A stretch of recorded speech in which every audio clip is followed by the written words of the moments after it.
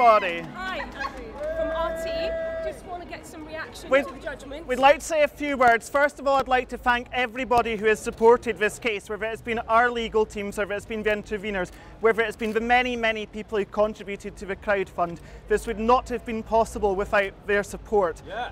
And it has to be said that it should not have taken a 4-year legal process to force the government to follow its own arms export controls.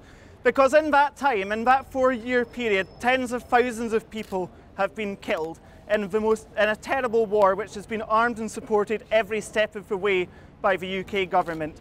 £5 billion worth of fighter jets and bombs have been sold to the Saudi regime.